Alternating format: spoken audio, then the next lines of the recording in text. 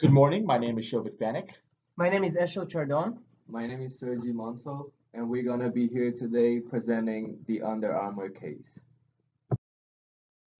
Under Armour was first founded in 1996 by Kevin Plank, who was a football player at the University of Maryland.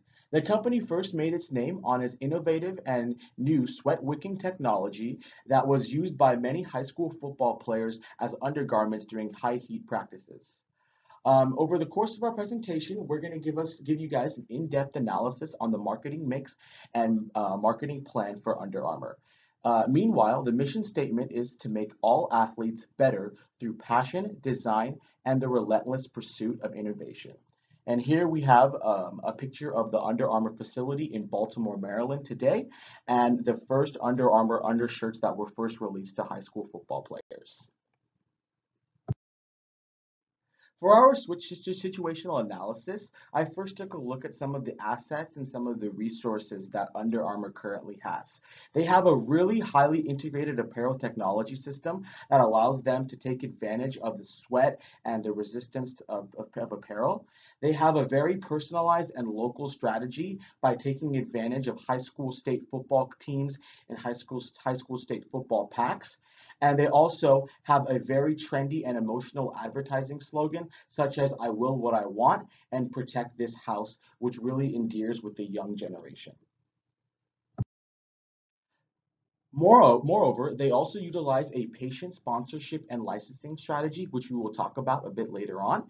And they also have a very strong business relationship with the National Football League and specifically with the Baltimore Ravens, who are an NFL team in Baltimore. And this picture right here is a look at some of the recent sponsors and licensors for Under Armour who represent the band.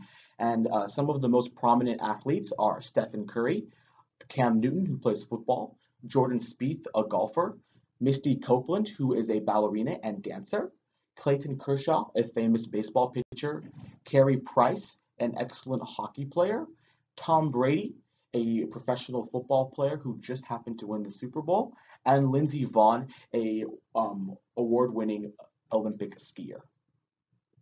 I feel like we need to do it like super.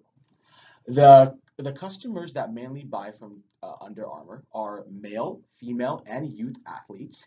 These are typically people from the middle and upper middle class, and also heavy, high intensity trainers and instructors are very big on Under Armour gears just because of their advanced technology.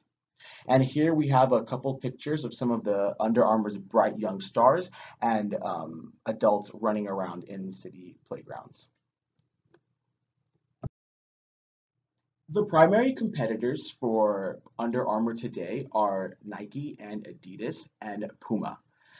Specifically, I want to emphasize Nike because Nike is the largest or the most global, the highest sales in all of America when it comes to shoe sales. And right here we have a picture of LeBron James, who is Nike's biggest sponsor. He recently signed a lifetime agreement with them, and Stephen Curry, who's the lifetime sponsor for Under Armour. So these two athletes are always going to be competing with each other on the court, but on the business side of things, it's always going to be between Under Armour and Nike. In addition here, I also have some New Balance running shoes or soccer shoes. And then this is from the English Premier League, the Tottenham Hotspur, who is a Premier League soccer club who is sponsored by Under Armour, and a competitor of Under Armour, New Balance, which is the Liverpool football team right here. Government regulations have recently taken a prominent role when it comes to the apparel merchandising industry, and this all has to do with the habits of outsourcing this work to China. And based on this rules and based on the recent sanctions that's been imposed upon Nike, Under Armour recently posted this regarding forced labor. Under Armour will not purchase products or components thereof from suppliers that use forced labor, whether in the form of prison labor, indentured labor, or bonded labor, or otherwise, or permit their suppliers to do so. And then when it comes to child labor, Under Armour recently came out with this statement after Pakistan and Nike were questioned of producing World Cup soccer balls utilizing young children. Under Armour stated, "We will not purchase products or components therefore manufactured by persons younger than 15 years of age or younger than the age of completing compulsory education in the country of manufacture where age is higher than 15. The Lighthouse is a new design that was introduced by Kevin Plank last year, and it's going to be the new manufacturing and innovation center going to be located in Baltimore, Maryland. An interesting thing is in that center, they have signs and signage on the wall, pretty much taking shots and jabs at Nike's headquarters, which are located in Beaverton, Oregon. And so this $35,000 square foot space will be a lab for designers and engineers and production specialists, and it will allow for more tests to be done for some of the Under Armour's highest profile athletes. And so this lighthouse will also keep American jobs here in stateside and also increase the economy for the Under Armour's home city of Baltimore, Maryland. And when it comes to the market trends for Under Armour, they're definitely trending upwards in the right direction. Footwear today accounts for nearly 30% of Under Armour's evaluation, and that's expected to grow exponentially just because of Steph Curry's basketball shoe line, which we'll talk about a bit later. In addition, the company will attack new international markets such as China, and which has been pushed by the government of China as well, because China is trying to increase its sports leagues and its professional sports associations in the country. And last but not least, this company, Under Armour, will be engaging in strategic partnerships with Kohl's, who specializes in women's department wear gear and can be able to penetrate a new target market, and also through technology apps such as the Health Box, which is another company that Under Armour is looking to get in the fit technology industry. So next we're going to talk about the SWOT analysis. We're going to talk about the internal factors, strengths, and weaknesses of Under Armour, and then we're going to finish with the external factors, the opportunities, and threats. First, we're going to talk about Under Armour's strength. Under Armour has three main strengths that made them the company they are today and helped them to become one of the biggest sports brand in the US and in the world in general. So the first strength is the broad product portfolio. Under Armour started with only compression shirts for football. And with the years, they developed a variety of apparel, footwear, and accessories for men, women, and children. The second strength of Under Armour is the strong financial performance. Under Armour has positively showed strong financial performance in recent years, which helped them become the second biggest sports brand in the US. The last strength we're going to talk about is the multi-channel approach. Under Armour sells its product through various channels such as wholesale, retail, and online. So let's move to Under Armour main weakness. Under Armour depends heavily on third-party suppliers and manufacturers outside of the US. 63% of Under Armour products are manufactured in China, Jordan, Vietnam, and Indonesia. Under Armour has a little control over the quality of the product they manufactured outside of the US because it depends on outside suppliers that they don't really see face to face on a daily basis. So for the first opportunity Under Armour has is the rising popularity of e-commerce. E-commerce sales have been growing in fast pace in recent years, and with them the online retail sales as well. Under Armour depends heavily on e-commerce sales, online sales, etc. The second one is the positive outlook for the athletic footwear market in the US. The athletic footwear market in the US has been showing an increase in sales in recent years, 7.5% from 2014 to 2015. The last opportunity Under Armour possesses is the growing US apparel market. The US apparel market is in a fast-paced growth in recent years as well. Okay, so the next one is threats. Intense competition. Under Armour deals with several strong companies which possess greater resources and experience, such as Nike, Adidas, and Puma. Counterfeit goods. Counterfeit goods are imitations of products. It's basically fake products. This phenomenon has become global in recent times, and it threatens to damage Under Armour margins and profits. The third one would be low barriers to entry. The apparel industry does not have a lot of requirements for new companies to enter. This leads to a harder competition for Under Armour in the US and outside of it.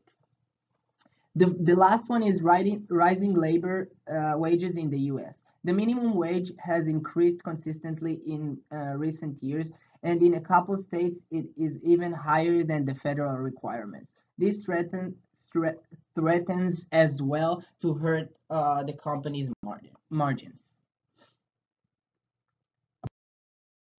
In order to talk about Under Armour goals and objectives, we need to go back to Under Armour mission statement. Their mission statement says, we want to make all athletes better through passion, design, and the relentless pursuit of innovation. In order to make that mission statement true, Under Armour created themselves a company big goal, which is to eventually become the world's biggest sport brand. And they also have a long-term financial goal, which is to increase long-term net revenues. Their objectives, they're gonna help them reaching their goals are to build a fitness community while adopting a patient sponsorship strategy. Under Armour is trying to build a fitness community with 4 new apps on the App Store for Samsung and for iPhone as well. Uh, they also adopting a patient sponsorship strategy. They're trying to sign athletes that are not yet in their prime. They do a lot of research for athletes and how they can perform in the next 5 to 10 years, and they choose very wisely the athletes that they want to sign in, such as Steph Curry, that they signed in way before he became the biggest player in the NBA. Under Armour financial objective is to target $7.5 billion net revenue by 2018, which is 142% increase from 3.1 billion in net revenues in 2014. So we're gonna talk about marketing strategies now. Under Armour started with around 300,000 K of budget. They started pretty simple, just giving away free samples to college athletes. Um, the word of mouth was their most important marketing strategy at the beginning, since they did not have a lot of money. That led to the attraction of more consumers and the strengthening of the brand's name. And then it also helped a lot the free samples to athletes since they got direct feedback so they could improve their products and just make modifications in order to satisfy the college athletes and high school athletes at the beginning. And here we have one of the first compression shirts that Under Armour made. Once the company started growing up, their marketing strategies also started to change. So since they have more, since they had more economic power, athletes started to wear Under Armour apparel in public, so people could look at it and just identify the athlete with the brand. And then they also started to sponsor professional teams and players such as we said, Stephen Curry, Andy Murray, the Tottenham Spurs from the Premier League. So that also helped the brand to get known in the sports world. And then one of the most important things about Under Armour is that they started advertising in the Super Bowl, the most expensive ad that you can spend on in the world actually. This year's most expensive Super Bowl ad was about $5 million. And then now for the marketing mix, the four P's we have product, placement, promotion, and price. For the product, we have Under Armour mainly sells sports apparel, going from compression shirts to any kind of footwear. Their logo is almost in every product, and their apparel is for any weather conditions. So right here we have some soccer cleats, and on the picture on the right, we have on the left a compression shirt, just some sport shorts and a jacket. And for plays, Under Armour sells its products through official Under Armour stores, authorized stores, and also online. So they also give importance to the e-commerce. On the right, you can see a picture of Under Armour, and on the left, we could see one of these authorized stores, Dick's Sporting Goods, and then a truck with the logo of Under Armour, of the slogan actually, protect this house. And last but not least, we have price and placement. For the price, Under Armour's price range is huge since they have a wide variety of products for different purposes. The most expensive product they sell is a $1,500 jacket, while the cheapest is a $6 headband. For placement, that's one of the most important things for Under Armour since they are starting to get more known in the market. So sponsorships are very important for them. We can see that they just signed a deal with UCLA, and on the right we could see the Tottenham Spurs again. And then they're also important in the TV shows, video games, Super Bowl as we said, and then also in the high school and the college All-America. They sponsor that too in order to help the student athletes have a great experience when they get their reward. For the future of Under Armour, all they really need to do is make sure that they understand their strengths and weaknesses quite well. Their sweat wicking and innovative technology adheres to many young athletes and fitness trainers today. So as long as they approach that, they should be able to benefit much more in the future. In addition to that, they must focus on their basketball shoe market, and this all has to do with Stephen Curry, who currently is the highest paid player on Under Armour's roster, but most importantly, considered by many to be the best basketball in the world. And Under Armour needs to also increase the prices of their shoes. These are the Curry 2 lows, which were just released late last year. The starting price for these shoes was $148. But many business analysts believe that the price of these shoes needs to be at least 190 or even more than 200, just because of the brand, but also because of the fact that these are Stephen Curry shoes, and Stephen Curry is just so present in today's mainstream media. We also think that they should invest a little bit more money in soccer since their main guys that they sponsor, they're not really known. We have Memphis Depay, a player who signed for Manchester United 2 years ago, but recently moved to a lower lower division in France. Sorry. And then we have Granit Xhaka, a player that plays for Arsenal, but he's not really a star in the soccer market. So what we're missing from Under Armour is like a an icon, like a huge player that they need to sponsor. Like we don't want like Lionel Messi or Cristiano Ronaldo since they have bigger deals with other brands, but there are also like other players that could do this role, like Sergio Aguero or that he's sponsored by Puma actually, or Cesc Fabregas that used to play at Barcelona, now he's playing for Chelsea, also sponsored by Puma. So we think that they should invest a little bit more money in soccer and also sponsor like other teams, other than players. So yeah, that's what we think about soccer. Thank you so much for listening to our presentation today about Under Armour, and we hope you guys learned a bit more about the future of the company.